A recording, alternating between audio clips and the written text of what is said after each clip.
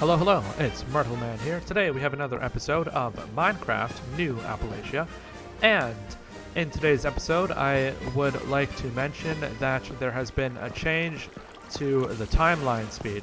So, for now on, the timeline speed, instead of being 2 real-world weeks equals 1 in-game year, it will now be 24 real-world days equals 1 in-game year. So I decreased the speed because I needed more time to work on other stuff, and I didn't want the years to lack things happening, so I have slowed them down. And this is a better speed because it means that the months can all be equal, so they are now 2 days is a month. Okay, so let's begin. So I am wearing my pilgrim outfit, but that is because I like it, and I never knew pilgrims looked so cool. So technically this doesn't break the rules of this world because pilgrims were before this city. So yeah, I can dress like a pilgrim and I'm not breaking the rules. So we have some apartments here as we start out, and these were built in 1900 in game, and I would like to ask that as we start this tour, please leave a like and subscribe and share the video. And thank you. So let's get back to the tour. Okay, so now that you have left a like on the video and subscribed, we have this chase bank. This was the first bank that I built in this world. Granted, there aren't very many of them yet. This was probably built in 1900 in game. This was probably the first, one of the first buildings, I know that, in the world. So the other thing that you will notice about Alexandria Street are these trees, and they do make it look nicer, I'll admit. Oh, what's this? An opened door. Well, I guess we'll go in here. And I'll explain more about why you will see trees at certain parts and not others. So, there's a warehouse over here. And not much of an interior, but still kind of an interior. So you can go inside and you can look out. It's beautiful and all of that. You can look out over here where you have the first street L, built by my company, the WMT, which is not a completed L. Then we go over here and you can actually go out through the back, because we have these loading doors over here. Again, there are no cars yet for the most part. There are still horses. So there's cobblestone. There is some asphalt, but it's rare. It's not the norm. Okay, so you have that station over there. The first street L is incomplete, so it's still closed, and we'll see that on a different day. Maybe I'll have a first street tour. Okay, so I will show you my living area, so my apartment. So I live up here, and we go to the top floor, and we go to the top here. We make our way up, and it's not that one, and it is up here. Weird walls. So, 5A, this is where I live. So, of course, I have some mafia duties to take care of. So, I do have some gold in here. I have my M1, Garand, and I have some materials there. You know, might need to buy somebody off, or just my profits in general. And I have some special sugar in there, and some other things. And, of course, my trusty shotgun. Okay, so over here we have my kitchen. You can see out. Not the best view in the world, but it's better than living on the lower floors anyway.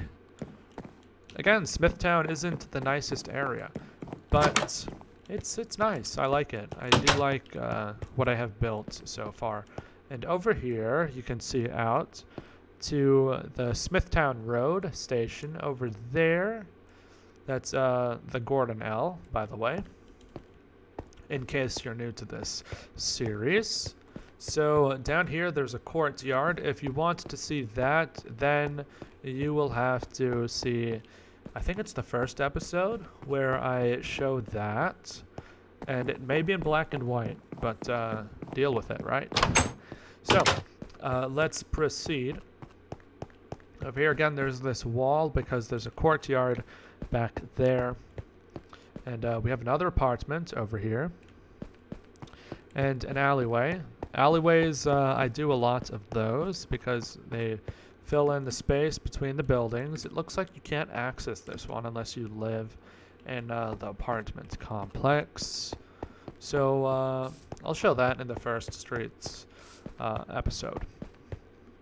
So again, there's another apartment here. I have added fire hydrants. So we have those around, and I forgot what these are called. They are some type of water, I guess, access point, which you have around.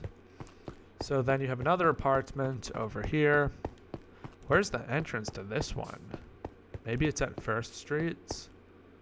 Yeah, that's probably at First Street. So here we are at Swamplands Avenue. So above us we have the Gordon L, and it has a junction over here where it allows for shuttles to cross over there. Some will use the viaduct, and some will just use this connection over here. And viaduct trains bypass the 3rd Avenue station, which is over there a bit west. Okay, so here we are at the block of Swamplands Avenue, Alexandria Street to Quartz Street. So over here there is a warehouse, which you can see inside. And this is cool. I like this thing that I've created over here. What are these? I don't know what the purpose of this is, actually. It's just the beams. Somebody, if you know what the purpose of this is, then please tell me. But I saw these in old warehouses in Greenpoint on Google Maps in Brooklyn. So I have also added some details over here, which are just boxes.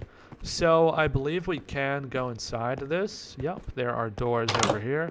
And I think it has roof access, albeit dark on the inside. So we can proceed up here to the top. And it's very opened, so I like it. So let's proceed up. Oh, look, you can see the tracks over there. So let's go through this door, which will take us to the roof. It's so bright. And here we are on the roof. Okay, so I'll go over here. You can see the First Street L. This is a WMT elevated structure. You can see a station over there. And the viaduct above it. And then if we go over here, you can see this dock.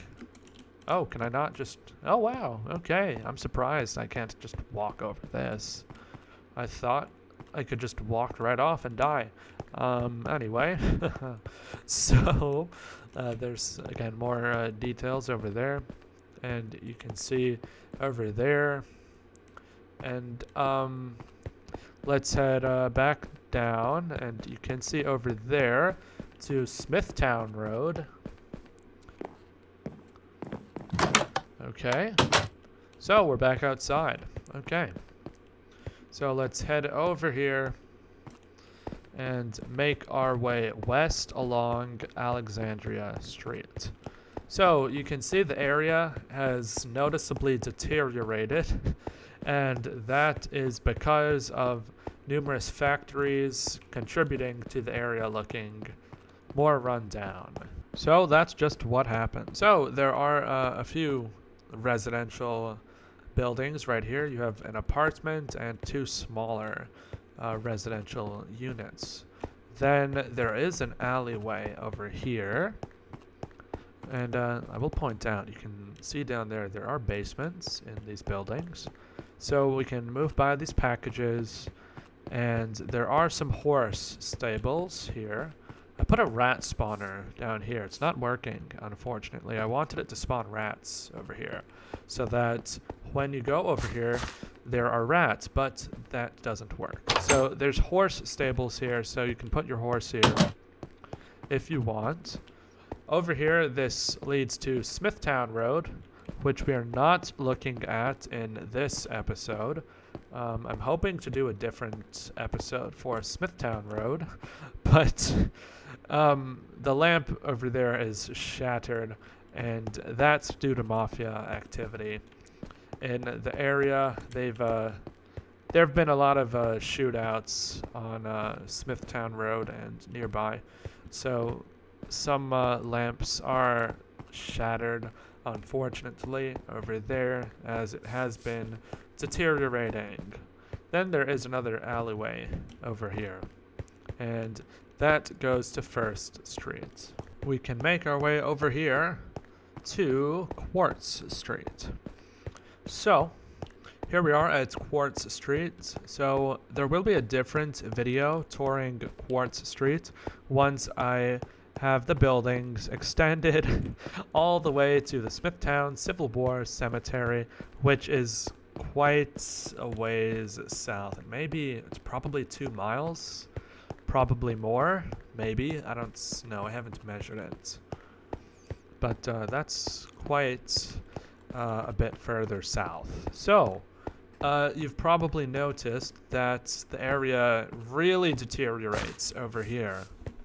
So basically what happened is, due to mafias being known to live in this area, when a vote happened on where to put the trees and which blocks should have trees on this street, since most residents live over there, they decided that they don't want trees over here due to mafias, and they view it as a waste of money. So unfortunately, for the residents that live over here, this area will not be improving anytime soon. So now that we've explained that, or now that I've explained that, not we, who's we? We can go over here. So over here there is a barber shop. And you can see Smithtown Road over there. Another smashed / shot out lamp post over there. And let's proceed over here to the very end of Alexandria Street. So it's there's just grass here, no trees this time, grass instead. And as you can see, again, the residents have decided to now neglect this part of the street, and they're not having the city maintain it anymore. So it's really decaying pretty badly, unfortunately.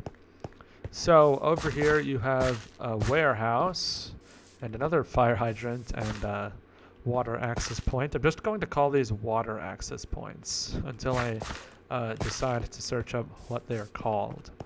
So you have this building over here. It's just a warehouse, inconspicuous. Nothing's going on there, so don't worry about it.